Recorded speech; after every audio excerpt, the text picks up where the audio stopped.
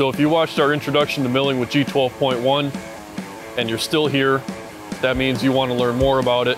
So in this video, I'll show you how the Swiss programming works, and I'll show you how to use Mastercam to generate G-code and toolpath to pop into your Swiss program and make parts that are more interesting than circles and squares. So first thing we'll do is start with our program in CIMCO, and we're going to immediately minimize it and go to Mastercam. I won't bother minimizing it. So here in Mastercam we have a part that I took the liberty of drawing up last night when they told me I was going to be doing this video, and I threw some toolpath on it, and that's what I came up with. It kind of looks like Ohio. Shout out to Ohio. So we got our stock, our part periphery, and then just for fun, we're going to put some text on it because we can. So if we look over here, we're going to be using a dynamic mill. We'll run it through the back plot real quick. And that's the nice thing about G12.1 and Mastercam is you're not limited to just straight lines. We can use modern tool paths. It's going to shoot out 170 million thousand lines of code as Mastercam does, so your machine memory might not be big enough, but it'll run it. So we're going to start with an 1¼ inch bar. We're going to rough it down with our dynamic mill, and then we're going to run a finish contour, clean it up, make it look nice and pretty. You get the gist, we don't need to see that. And then we're actually going to come in with a chamfer tool, which in our case is a spot drill.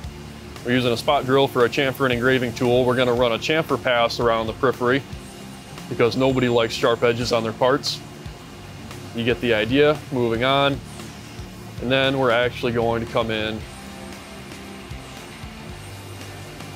and engrave the company name into the face of the part so you all know who made it and you all know whose video this is. And that's what's fantastic about being able to combine Mastercam and Swiss technology with the G12.1 is you're not limited to square parts or just round parts or simple geometries. You can do complicated geometries. You can do surfacing. You can do holes. You can do all kinds of crazy. So here's our part, and I am using a default mill post.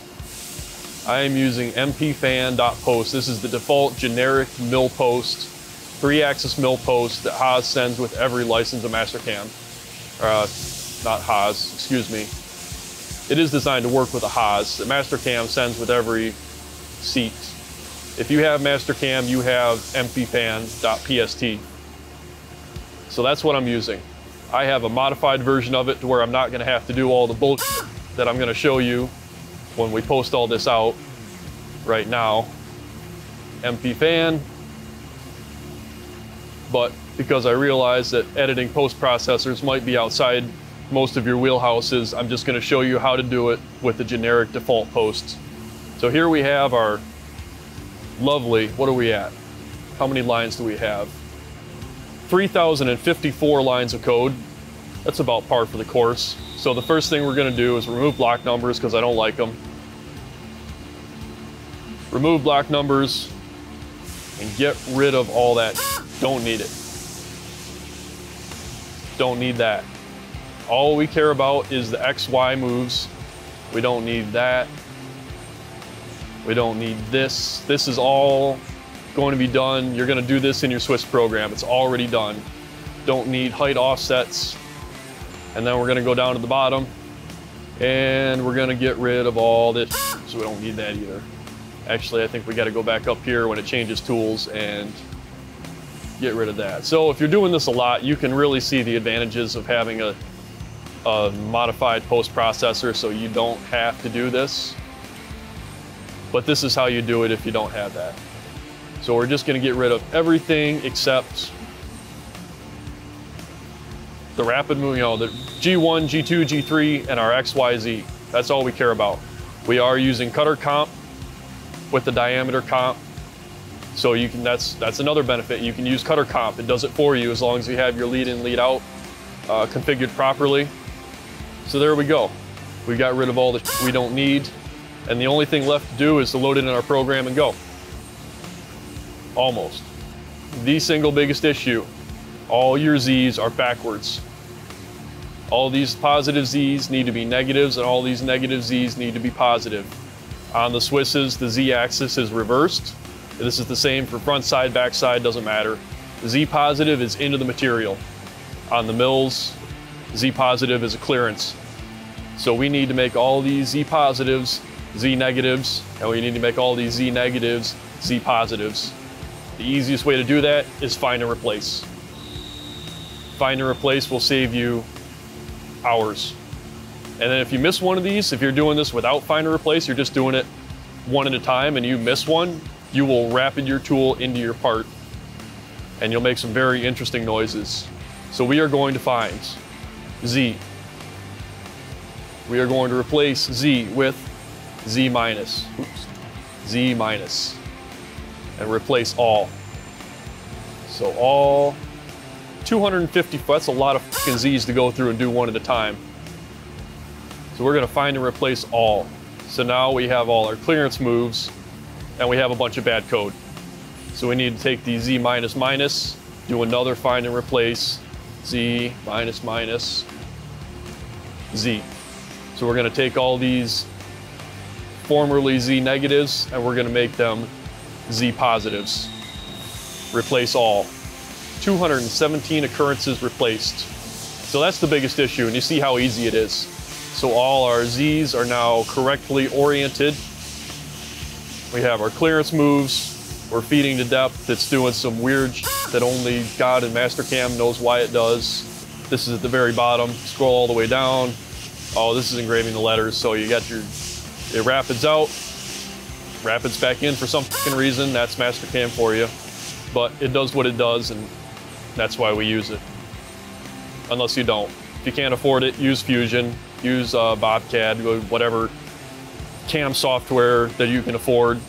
So then we are gonna take our first tool, tool 31, 1/4 inch 2-flute end mill. This is all of our roughing, our dynamic milling. We're gonna drag all the way down here, all the way down here. Or find where it changes tools. There it is. Shift click. Keyboard shortcut, saves you tons of time. Control C. So I've just copied the entirety of the tool path for tool 31. We're gonna jump back over to CIMCO. It's already set up. You can pause this, you can screenshot it, copy this down, use somebody else's work. That's how programming works. You never write anything original. Some guy back in 1984 wrote it and everybody since has just copied it. Control V, paste the whole shebang in there. Look at that. Can you imagine writing all that by hand? Sitting there with a slide rule for all you guys that remember what a slide rule is or could identify a slide rule in a drawer. So there's tool 31, our rough end mill, rough and finish end mill. We're gonna come back over here, grab our chamfering and engraving tool. Again, shift click, control C, go to the next tool. Where I've pre-prepared it, control V, done. Make sure you save it. That's about all she wrote. I can drop this into the Swiss and run it. But before I do that, I'll give you a quick breakdown on what is actually going on here. What makes the G12.1 tick. G98 inches per minute, interference check off, subspindle index, we're going to C0. So when you're laying out your part, when you're drawing your part, 0 is up. So C0, it's gonna have your part up. It makes it easier to understand what the hell is going on. If you're trying to do indexing, if you have flats, if you have different geometries, like, well, is this indexed at 90 degrees? Is it indexed at 180? You can go in here and look at your wireframe. 0 degrees is up. If you have a hole off to one side, you can tell which way is which. Spindle index, live tooling on, tool 32, initial positioning and our offset call. Here's the G12.1. This is straight out of the book. The book can explain it better than I can. G12.1 D0 E equals C. It's just telling it. G12.1, we're going into milling mode. Yep, got it. That's the whole point of the video. D0, it's using the main spindle. E equals C just tells it that C is the axis being converted into Y. You can do other things. I've never done it. If you try it, let us know in the comments. Let us know how much it costs to have your machine realigned. And then G17 is just shifting to the XY work plane, because your turning is going to be done in G18. That's your X and Z work plane. If you don't shift to G17, it's going to be cutting your radiuses into your subspindle. It's going to take your part, instead of running your part this way with all your engraving done on the face, it's going to try and do it this way in X and Z. Figure it out. You're a machinist. And then down here at the ends, we have our wrap it out, our clearance move away from the material. G13.1 cancels the G12.1. So now we're going back to programming on a diameter. And then we call our G18 back to XZ work plane, G99 inches per revolution, M182, shut the backside live tooling off, T0 to cancel our tool offset. And then we're done. This is just a stripped down, gutted version of the program that's only gonna run these tool paths just for this demo. So you saw how simple that was. You saw how simple I made that look for the video. You didn't see the hour and a half I sat here prettying it up last night. We just go in Mastercam. We've got our dynamic milling. We've got a chamfer. We've got some engraving. Post it out with the default post. Get rid of all the shit that we don't need. Flip our Z's. If you only take one thing away, if you post anything out of Mastercam, it doesn't have to be this complicated. You can just post out a square if you don't feel like doing it by hands. Post out a square, make sure you flip your Z's. Make sure your Z's are going the correct directions for your machine. And then we copy paste it into CIMCO. I'm gonna save that, make sure it's saved. And then we're gonna jump over to the machine and we're gonna see how this works, because I haven't run this before. I posted it out. This is the first time I posted it with the MP fan post too. Yesterday I was testing it with my modified post, so we're gonna learn together how good of a job I can do first time around. So we're done at the computer. I got the program loaded in the machine. Something to be aware of. When you're posting out with Mastercam especially, big programs will make your machine lag. It's gonna take a few seconds for editing changes to be saved, programs to be moved around in. It's gonna slow your machine down. It'll run it fine, but when you're in like the edit window, you can't just jump around. Your machine is gonna be a little bit slow. So as far as the machine itself, we've got our tools, 1/4 inch 2 flute end mill, 1/8 inch spot drill for our chamfer tool. And then I just have our finest piece of aluminum out of the scrap bin that I've got in there touched off to run the part in. And we're just gonna push go and see what happens. Like I said, I haven't put this program in this machine. I haven't run this. I did run it through high-speed check, so I know it will actually run the program. I have never tested this program before, so we're gonna see if it works or not. It's looking good. Could probably get a little bit more aggressive with the feed, but right now we're running our dynamic mill. Doesn't look very interesting now. It's just roughing down the OD. It's gonna run like 3 passes around the OD, and then it's gonna start roughing in the sides and that radius. There, it's starting to do some contouring. So you can see it looks like a tool path that you would see in a mill, just laid on its side. We're just gonna let it run. It's gonna run through this dynamic mill. It's gonna load it's gonna run a finished contour, and then it's gonna come over, chamfer it, hopefully, and then engrave the company name in the end of it. There she's running the chamfer pass. Looks like we got some chips coming off. I did a pretty good job guesstimating.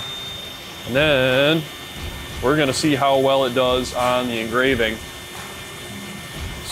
It's looking pretty good, I'm not gonna lie. So this would run on an L20 on the front side, back side. The only thing it won't run, this machine in particular, is an L32 Type 12 with a live B-arm. You cannot run a G12.1 on the front side.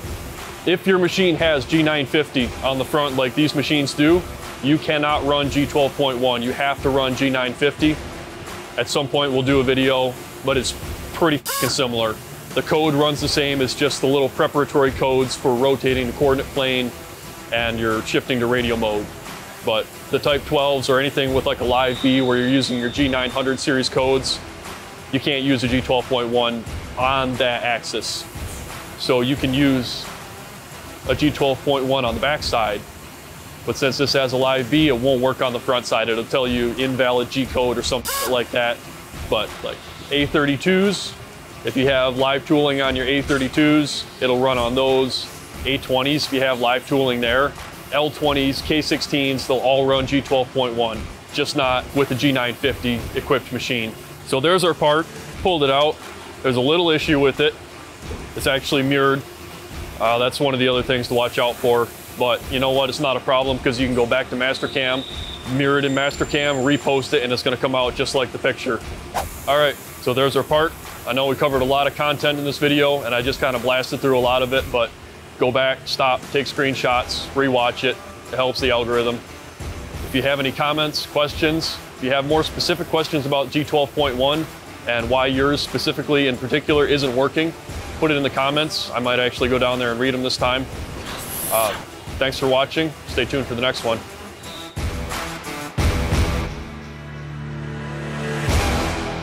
Oh, the kids don't say stay tuned anymore, do they?